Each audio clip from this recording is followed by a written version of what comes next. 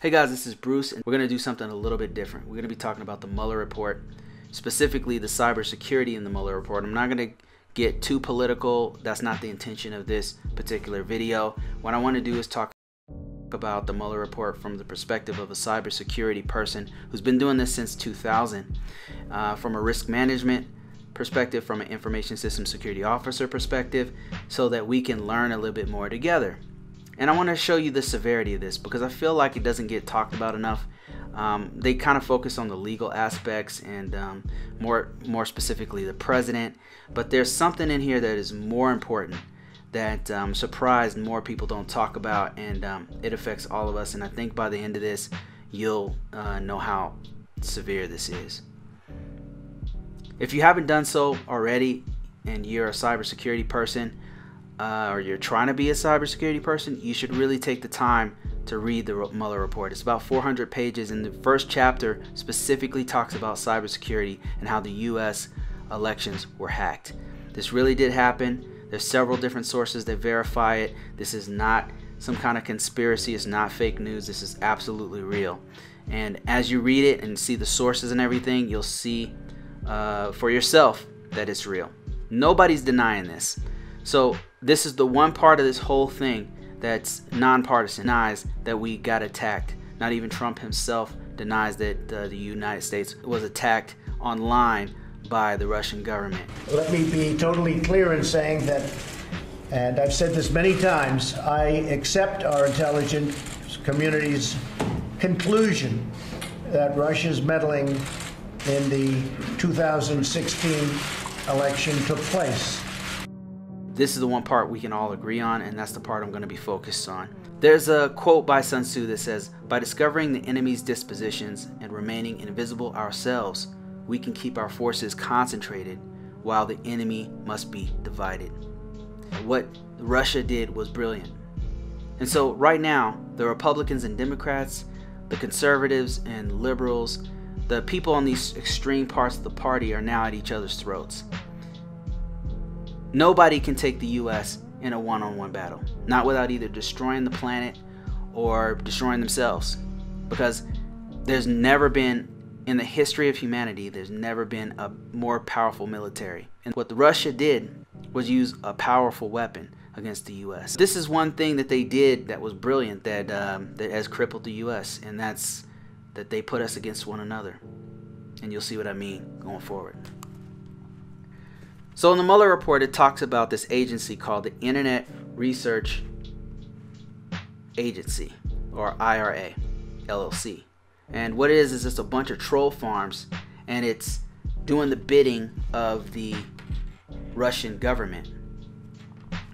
To give you an example, a bird's eye view of what they did, we'll just take one instance where they made a fake account called @WokeBlacks. This is a fake account where the IRA pretended to be a part of Black Lives Matter and told black people, don't vote. Don't vote, it's not worth it. Throw your vote away. Let's boycott the elections. So Black Lives Matter is one group that they actually made all these fake accounts, and this is just one of many that they created, and would make these huge followings, get people to follow. They also attacked the GOP actually. So for example, they had one account called @10_GOP where they pretended to be connected to the Tennessee Republican Party. And what would they do? All kinds of stuff. They infiltrated Black Lives Matter movement, the LGBT movement, as well as right-wing groups to create division. So they would get into Black Lives Matter, tell black people don't vote. They'll get into LGBT, tell them to do things. Basically, they just put one group against the other group. And it was, I think it's brilliant, because it worked. Because the greatest strength is also the greatest weakness of the US. The US's greatest strength is diversity. They take from the greatest minds in the world, the greatest talents in the world, come to the US and basically participate in this great experiment called the United States of America. But think about the greatest scientists, your Albert Einstein, your many other inventors, your Elon Musk, all these people came from different countries to come here to do something huge that many times spread to the rest of the world. But those guys, you know, they lived in another country and they came here to do something big. That's diversity, right? But one of our greatest strength is also our greatest weakness, because it's really hard to be around people with different cultures, with different faces, with different intentions, and all come together and try to work things out. And so they use that greatest weakness against us by sowing division, getting in these groups like Black Lives Matter, infiltrating groups like LGBT, and knowing the weaknesses and trigger words to make them do certain things. And it worked. They created about 3,841 Twitter accounts. They organized rallies. Think about that. They organized rallies from Russia in the United States. And in some cases, they had scores of people show up at those rallies. A music video for a group called Black Matters US. Rallies against police brutality. All she wants is power. Denunciations of Hillary Clinton. Even self-defense classes run by a group called Black Fist. All part of a sophisticated campaign targeting America's black communities, run out of this building in St. Petersburg, Russia, according to congressional investigators. And here's the crazy thing that the Mueller report also mentions, is that they would collect personally identifying information about targets. The targets are you. If you're an American, the target is you. If you happen to be on Facebook, if you happen to be on Twitter, then the target is you. And they would mimic the demographics of these people. They'd mimic the names. But for example, if there was a single black father who had 2 kids and his name was like Dion, and he lived in Alabama, and he was part of the Black Lives Matter movement, they would take this guy's information and mimic it so that they can create a very similar demographic, so they can connect with other people who are into Black Lives Matter, who like the same things as that person did. And they did this across the board to sow division. They'd infiltrate the group, and then they would sow division and say crazy fringe type stuff to push that group more in a more extreme direction, or to hate on another group that's in the US that has an opposite feeling. Here's a couple of other examples. They created an account called @Pamela_Moore13, a fake account that pretended to be a Texan Trump supporter and they gained 70,000 followers. This is the reach that they ended up having. They created another account called @Jen_Abrams. See how the name fits? The name it sounds like an American name. Doesn't sound like anything suspicious or out of the ordinary. Brilliant. It's a fake account that claimed to be a Virginian Trump supporter. This person, this fake account, this persona had 70,000 followers as well. They purchased 3,500 ads worth $100,000 according to Facebook. The IRA reached tens of millions of US persons. The IRA created Facebook groups, many Facebook groups, and reached millions of people with these Facebook groups because, for example, they had one called United Muslims of America that had over 300,000 followers in that group, members in that group. They had one called Being Patriotic that had 200,000 members in that group. They had another one called Secure Borders in the Facebook group that had 130,000 followers. So as you can see, their campaign was extremely effective. I just want to show you this. So this is where I'm at in the Mueller report. If you do decide to read it, I highly suggest that you check this out, especially if you're into cybersecurity, because the methods that they used to sow division it's just brilliant. It's straight up warfare. There's no question about it. And what surprises me the most about all of this is that our own government has succumbed to it. They've completely if you look at the media, 90% of what they talk about is legal ramifications of of the Trump administration. And I'm not saying that you shouldn't. I'm just saying that they should probably give this equal, if not more, coverage than what's happening right now. It's just they were able to successfully sow so much division that we are completely preoccupied with hurting each other. They created Instagram accounts with hundreds of thousands of US participants. They had thousands of followers on Twitter. So they just use all aspects of social media that are popular in the United States to sow as much division as possible, and it absolutely worked. This is a pretty quick read, actually. If you just check out this first chapter, there's so much that's actually redacted that you can get right through this and still get the meaning and the impact of what they did. You can also do further research by looking into these resources that they put in here of all these other investigations that are currently taking place and other investigations that were done. These troll farms were absolutely effective against the United States of America. What they wanted to do was influence public opinion in the United States. It absolutely worked. To do this, they had to know the United States' demographic. They had to know the politics on a very intimate level of the United States. They had to know all the players in the United States.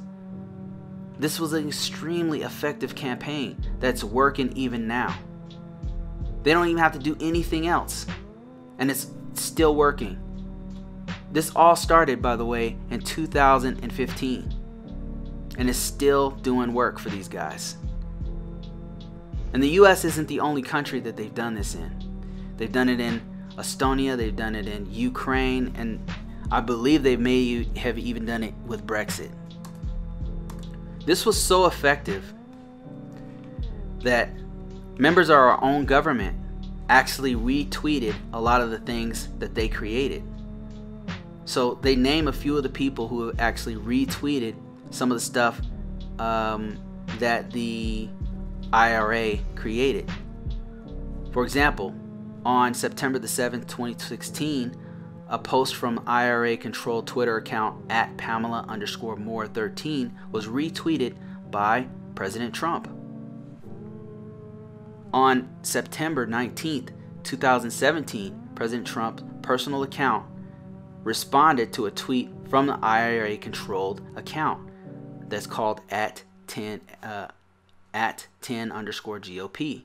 It's the backup account of 10_GOP. And here's another one, another fake account that they put this poster out there online. IRA created poster for Pennsylvania rally. They created a poster for a rally that they created. Look at this. When is it going to be? It's in October the 2nd at 2 o'clock. Where is it? It's going to be at Steel Plaza, Pittsburgh. And they put out this little hashtag Trump Pence 2016. On June 2016, until the end of the presidential campaign, almost all of the U.S. rallies organized by the IRA focused on the election. And they were promoting the Trump campaign, and opposing the Clinton campaign. And it worked. Lots of people showed up, and it would get retweeted by these people. So, long story short, the Russians, they were extremely effective. They definitely won, and there's no other way to put it. This was extremely effective, and it's still working right now. They are more against one another than they are against an aggressor from outside of our nation that affected our elections. That's how effective it was. What can we do as citizens? What do I do? Let me just explain to you what I do, why I was not affected by any of this. These are some of the weapons that I personally use. Whenever I'm online, I use multiple sources of information. I use multiple news sources. I check all the facts of any site. And there's tons of fact-checking sites that help you, that can help you out. I don't always just go in these echo chambers like you'll see on Fox News saying pretty much everything you want to hear if you're conservative, or CNN saying everything you want to hear if you happen to be a centrist, liberal, or other places. Like, what you want to do is mix it up. If somebody says something, verify it. Go read something about it.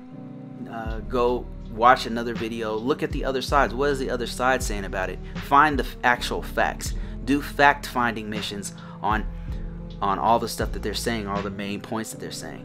Another thing I do is go by this philosophy. If it sounds crazy, it probably is. I always double check the data.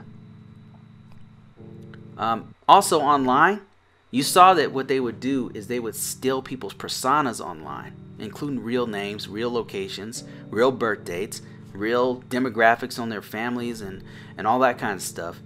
I use aliases. I don't put my real birthday on there. I don't use any real information that you see about me is not real. I don't use my actual information on the internet. Use it as little as possible. I know in some cases, like if you're putting a resume out there or something like that, you know, you have to use your as close to your real information as possible. You know, keep that separate from any kind of online dealings that you're doing. Yeah, keep that stuff professional, keep it separate, keep it quiet, you know, keep that in its own lane. Don't mix those things together. Do not use your real persona out there, because it's going to remain out there and somebody can use it against you. Critical reading and critical thinking is something I also do, and this is why I'm not affected by the fake news articles or clandestine cells that are putting out all this fake information.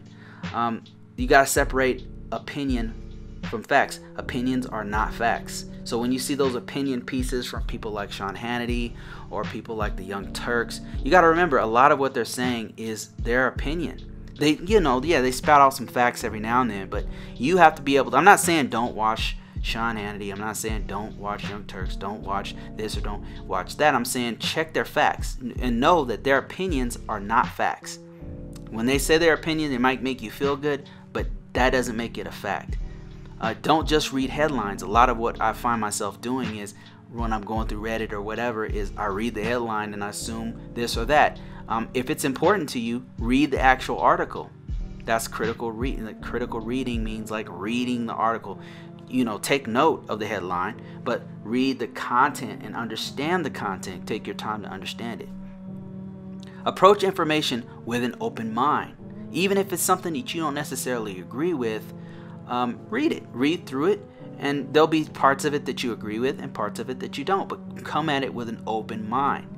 Look for facts, check the facts, and be objective when you're reading it. See from the reader's perspective when you're actually reading something or when you're actually viewing something online. See from the reader's perspective so that you can fully understand what they're trying to say. Be slow to judge and quick to question everything you see online. Those are the things that I use when I'm doing any kind of research or looking at any kind of information online. I believe right now what's happening is something like a World War III, where it's a global information war, where it's governments versus individuals. So what's happening right now is the Russian government is actually trying to influence people in the United States, not necessarily the elected officials. They're trying to affect the people who elect the elected officials. And you know, I think that this is something that our government does to individuals in other places. They try to influence, they try to use soft power to influence the people, because the people are the people who have the control of the nations, especially with democracy. It's all about control of information. That's what's happening right now. And that's why it's imperative that you check all sources of information, all your news. Don't watch just from one news source. Don't drink from just one source. Drink from many, you know, and try to get the facts that way. That's it, guys. On the next one, we're going to talk about what they actually did to hack. How did they infiltrate all these different organizations? And how far did they get? How were they able to leak all this stuff to WikiLeaks? What actually happened? All right, we'll talk to you later.